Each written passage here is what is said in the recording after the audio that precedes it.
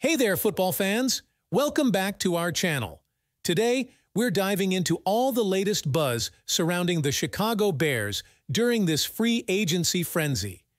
Buckle up, because there's been some serious action happening.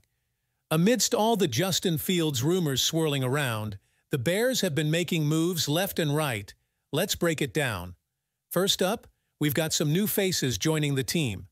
Running back DeAndre Swift, center Coleman Shelton, and backup quarterback Brett Rypien have all inked deals with the Bears. Talk about shaking things up. But hold on, there's some tough news too. The Bears were eyeing Minnesota Vikings defensive end DJ Wonnum, but it looks like they've just missed out on him. Wonnum was set for a free agent visit with the Bears, but the Carolina Panthers swooped in and snagged him with a 2-year deal. Tough break for Chicago, but that's how the game goes. Wonnum's coming off a stellar season, with impressive stats across the board. Standing at 6'5" and weighing in at 258 pounds, this pass rusher is a force to be reckoned with. So, with Wonnum off the table, the Bears are now on the hunt for other pass rushers.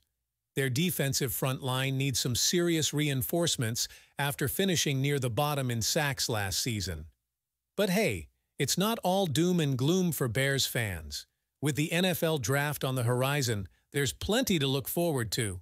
Rumor has it that USC standout Caleb Williams could be the #1 overall pick for Chicago this year. Exciting times ahead. Plus, seeing DeAndre Swift racking up yards for the Bears is definitely something to get excited about. This guy's got serious talent, and he's ready to make some big plays on the field. All in all, the Bears are gearing up for a comeback after a quiet 2023. Stay tuned for more updates as the free agency period unfolds. Thanks for watching, and don't forget to hit that like button and subscribe for all your football news and analysis. Catch you next time.